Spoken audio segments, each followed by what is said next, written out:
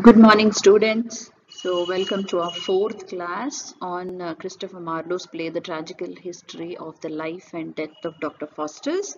So, in our earlier classes, we have seen, we have understood about the Renaissance period, about the dilemmas of a Renaissance man, about how chorus functions in a tragic play, and also how the elements of miracle and morality plays of the medieval period have crept into or have come into the later Elizabethan plays as well.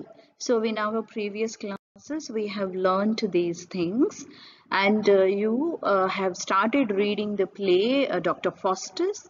We actually in the class read about chorus, which is nothing but a prologue, to the play. And now we are actually beginning the act and scenes of the play, right? Prologue we don't count as act and scenes, so it is something that precedes the play. So right now in this class we are going to see Act 1 and Scene 1, which is a very important scene. It is as important as the chorus scene that we saw in our previous class, right? So let us see what we are going to learn through this class. I'm going to introduce you to the opening scene, and more importantly, I'm going to tell you about the importance of the opening scene in this play as well as Elizabethan play in general, right? So in the Elizabethan play, these opening scenes are really important, and through the example of Dr. Faustus, you will know actually how they matter to the development of the plot at later stages, right? So now what is the session outcome? We're going to learn about the you're going to learn about the importance of opening scene.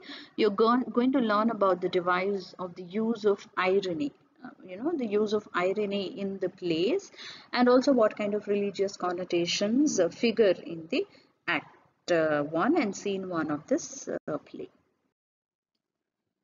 So students, to just recap what we did, what we learned in the previous class, we actually looked at prologue. Prologue precedes the scene in the place, in the scene. So what happened in the prologue? Prologue actually hinted at Faustus's character, right? Prologue actually told us what is the mistake Faustus is making in his life, and prologue also told us that there's some kind of fall that is going to happen for Faustus, right?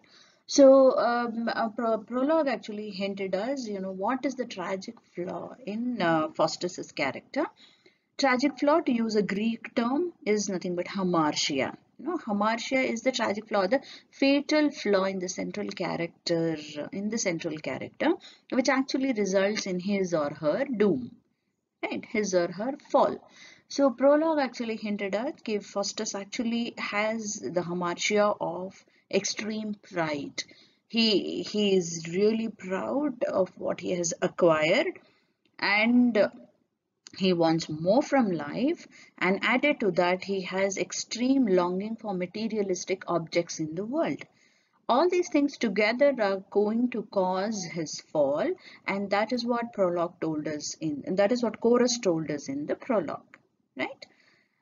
So to use the chorus own words, heavens will conspire Faustus's overthrow. That is what chorus told us, because he is getting into cursed necromancy, right? So continuing in the scene 1 of Act 1, what chorus told us in the prologue is evident through the words of Faustus himself, right? Faustus is contemplating. Faustus is alone in his study. He is sitting alone. Nobody is there. Faustus is thinking, right? Faustus is thinking in his mind, but we know what Faustus is thinking. So how is it possible?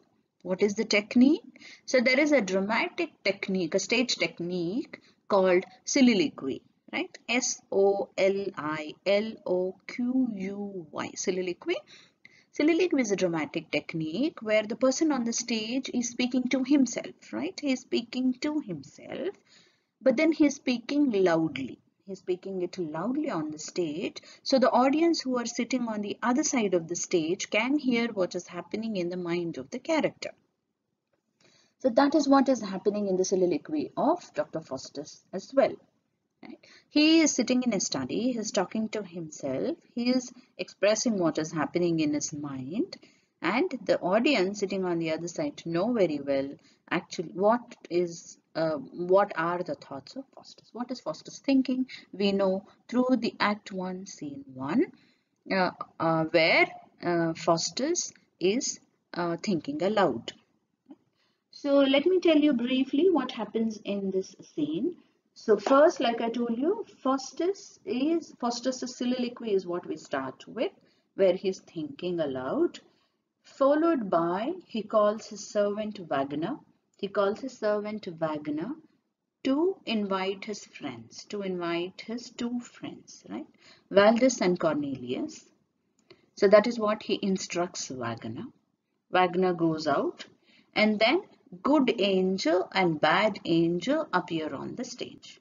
Remember, in our earlier classes, we have talked about the elements of morality plays that slowly or that have got continued in the later Elizabethan plays as well, where the elements like good angel and bad angel, seven deadly sins, all these things personified virtues and vices appear on the stage, right?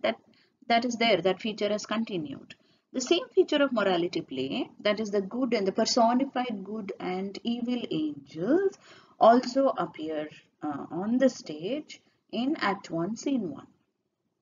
So as soon as Wagner goes out to invite Valdis and Cornelius, good angels and bad angels appear before Faustus. They come before Faustus, debating, telling him something.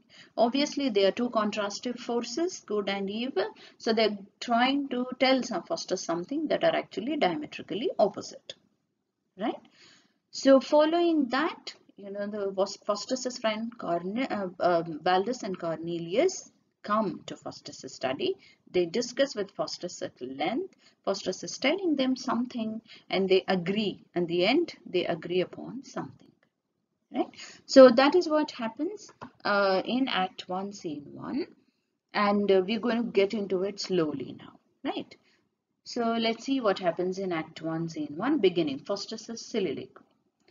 So, the opening scene starts with a long soliloquy of Dr. Faustus. He appears in his study, contemplating how he has mastered over all the knowledge available, all lines of scholarship. He has been, trying to logically reason out what is better for him, and then but he realizes that a greater subject, something that is not what he has acquired so far, a greater subject fits his mental capacities, right? So he considers different fields one after the other. So Faustus, in the beginning, he says, Faustus assumes that he has mastered every art and works like Aristotle's. And thus he declares, what Faustus declares, then read no more. Thou hast attained that end. A greater subject fitteth Faustus' wit. So Faustus's wit, Faustus's knowledge, Faustus's cerebral capacities need a greater subject, is what he declares. So after that, Faustus considers different lines of scholarship that he can pursue, obviously for no satisfaction. Faustus considers different streams of scholarship like analytics, logic, medicine, only to conclude that he has mastered over all these fields, or that they are not sufficient for his capabilities. His extreme pride in his own knowledge is revealed when he says, is not thy common talk sound aphorisms? He says, if you talk about aphorisms, Faustus thinks his common talk, his normal talk, day-to-day talk will also sound like aphorisms. See his pride there?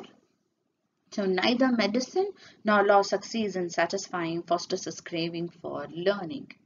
He proudly bids farewell to physics. He goes on bidding farewell. It's interesting when we read. He goes on bidding farewell to each of these disciplines. So he says medicine cannot satisfy him because medicine cannot make men live eternally. Look at his longings, what he wants, right? So he doesn't want medicine because it cannot make men live eternally. It cannot um, raise the dead from death. It cannot raise the dead people into life again. So he bids farewell to physics, and then next he goes to, he goes on using Latin, interspersing Latin in his speech. And then next he says, he considers law, legal body of knowledge. He considers law, and law, according to him, to quote, too servile and illiberal for me. So law cannot satisfy him. It is too illiberal and too servile. It doesn't liberate him. So he wants freedom. So, Faustus also wants some kind of, liberating feeling through a learning. He wants liberating feeling. Sounds familiar? We also want that, right? We want some kind of freedom, some kind of, openness when we learn. So that is what Faustus wants. So law cannot, because law scripts, law goes on applying strictures. It says do this, don't do this, don't do that. So he doesn't want. It is too illiberal for him. So, and then next, so that he bids farewell to law, and next he comes to divinity. Not now, but then more prominent, the most prevalent knowledge at that time was to know about God. So divine, divinity. He comes to divinity about reading about Bible and other things. So even that does not satisfy him, because the fundamental principle, the fundamental idea running in the Christian belief is that the reward of sin is death, and the Christian belief system also tells that every human actually invariably sins. So Faustus Lord has a reasoning. He thinks if every human invariably sins and the result of it is invariably death, then why don't I actually go ahead and do a sin? Why don't I actually go ahead and commit a sin? Is what Faustus reasons out. So anyway, death is for sure. Death is definitely there. So we must die an everlasting death anyway. So why not actually commit some sin and die? Is what Faustus logically reasons out, right? Sounds also logical, right? Yes. So then the next is what? So all these things are ruled out. Faustus challenges the Christian tenets by questioning the belief around sin and death. So if all beings sin and thus die, Faustus debates why one shouldn't sin at all. Right? So when his hubris refuses to acknowledge any field of scholarship as worthy of pursuing, now Faustus turns towards metaphysics, I'll quote, metaphysics of magicians and necromantic books. Right? So he is turning to magic, he is turning to necromancy, black magic. Right? So they seem, I quote, to Faustus' eyes, they seem heavenly. They seem heavenly. See the irony here? The necromantic books, which are going to cause his fall, which are going to make sure Faustus gets into hell, are, to quote, heavenly for Faustus. This is irony, right? We're going to learn about irony. You're going to observe, you have to observe the ironic elements in the play as well. So one of it is to start with now. I'm saying Faustus says it is heavenly when it is actually hellish, right? So, okay, so Faustus finally declares that magic and necromancy, these are those that Faustus most desires, right? Faustus most desires. Oh, what a world of profit and delight, of power, of honor, of omnipotence, right? Unquote. So this is what Faustus wants. Faustus wants power, Faustus wants honor, Faustus wants omnipotence, control over everything in the world, right? So all these he wanted to possess was a world of profit and delight, of power, of honor, of omnipotence. He wanted control over all the things. He wanted control over all the things in the world, and he wanted kings to bow before him, bow before his omnipotent power, right? Remember Ozymandias, right? So Faustus realized that the only way of acquiring such invincible powers, was through magic, and that a sound magician is a mighty god. Very, very important line. A sound magician is a mighty god. Here Faustus tired the brains to gain a deity. Right? So that is what unquote Faustus wants. I'll quote again. A sound magician is mighty God. Here Faustus tire thy brains to gain a deity. So Faustus wants to equate himself to God. Right? The first and the most blasphemous thing he is committing right now is he wants to equate himself to God. Remember, this is 16th century. Obviously, the ideas are not as secular as we have now. Secular in the sense, less belief in God. So they were staunchly religious, and now Faustus is declaring he wants to be as equal as God, as mighty, as strong, as omnipotent as God, and that is his hubris, and that is his hamartia. That is the tragic flaw he's committing. Right? So that is the end of Faustus's long soliloquy. Next, he calls in the next small scene, the next small piece. He calls Wagner, his servant, and he says, "Call my," I'll quote, "dearest friends." He wants his dearest friends. Who are they? His German dearest friends are Valdus and Cornelius. He wants Wagner to call them, and Wagner goes out. Right? Next, I told you the element of morality plays. Good and evil angel come on stage. In this short intervention, they are personified. Remember, they speak, they appear in person. So in front of Faustus, Faustus can see them. In a short intervention, they attempt to persuade Faustus on their side. Right? So as the name says, they are two diametrically opposite forces, good and evil. So they want to pull Faustus on their side. Good wants Faustus on its side, and evil wants Faustus on its side. Right? So they want Faustus on their sides, while the good angel warns Faustus about how he will reap God's wrath, God's anger through his blasphemous involvement in necromancy. On the other hand, bad angel attracts Faustus to assume superhuman powers on earth, like Jove in the sky, the god Jove in the sky. Right? This is what good and bad angels do.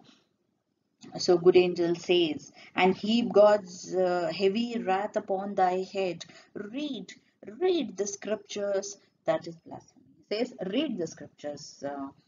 Faustus, don't read necromantic books, is what good angel says, while evil angel declares, that famous art, magic, that famous art wherein all nature's treasure is contained, be thou on earth as Jove is in the sky, is what the evil angel says.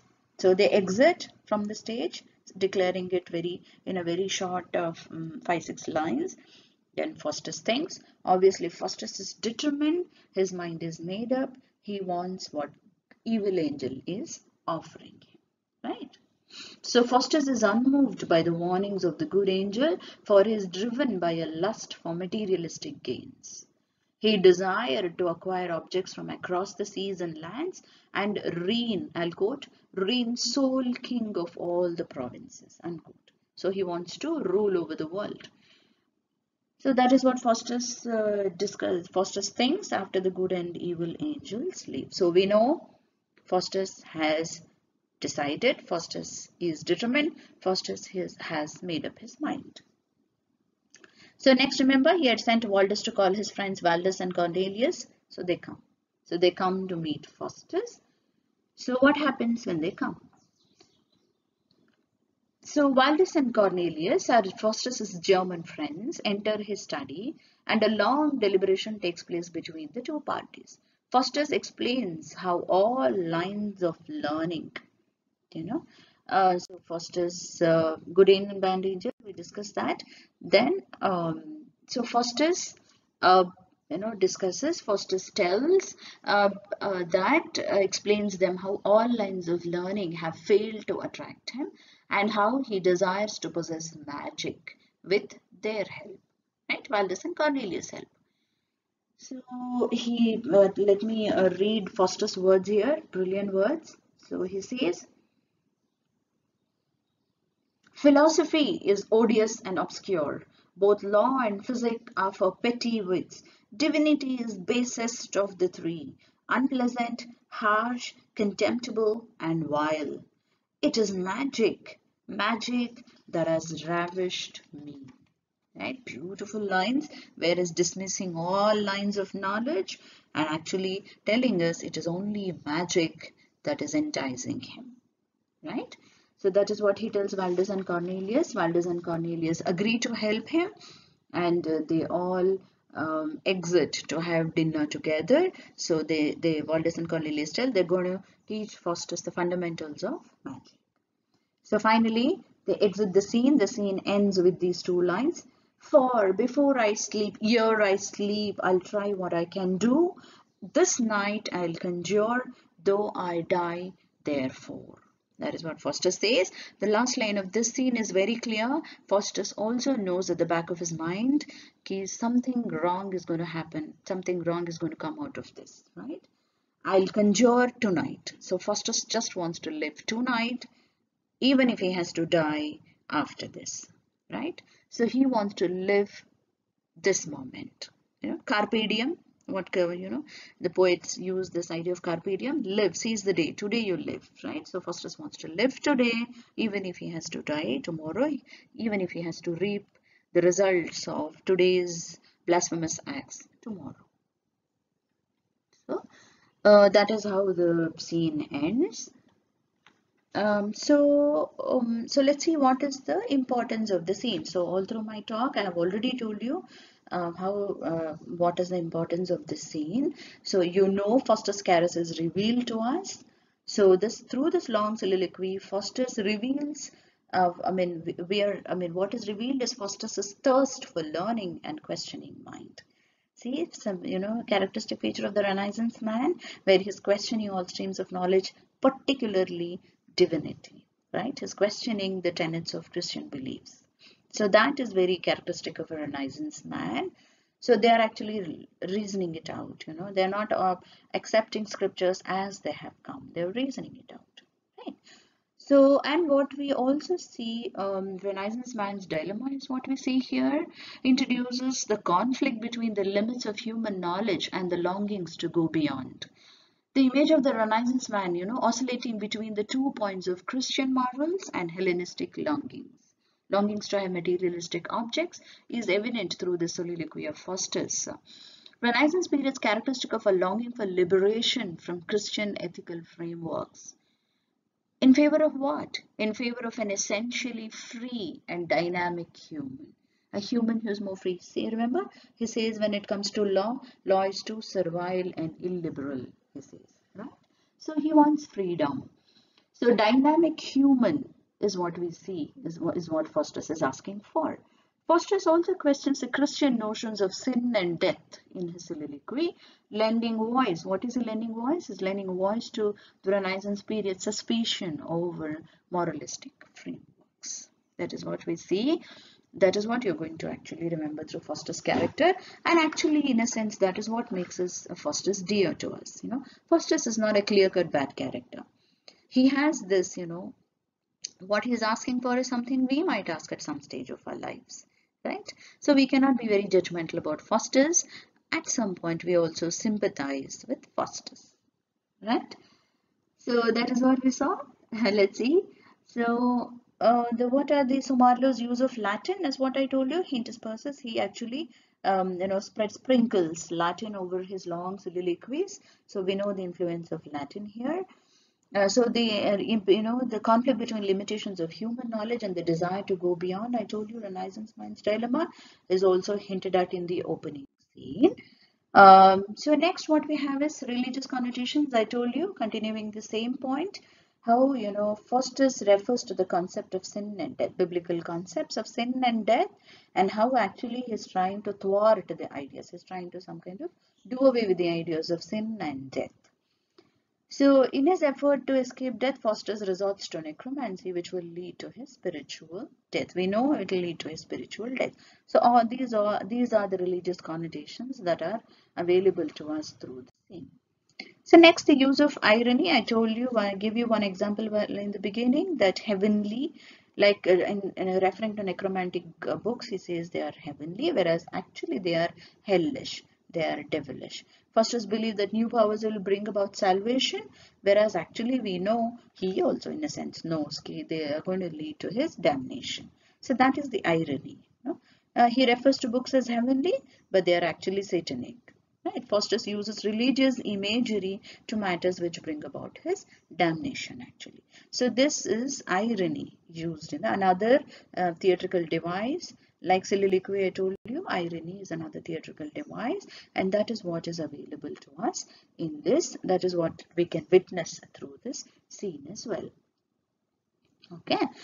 So what we learned through this class, we saw Faustus' soliloquy, we saw the appearance of personified good and evil angels, and we learned about the importance of opening scene. We also saw what kind of religious connotations are um, infused into the text, and what is the irony, what are the ironic implications of what Faustus is thinking and doing in the play. Okay, so let's stop there. We'll move to the next scene in our next class. Thank you.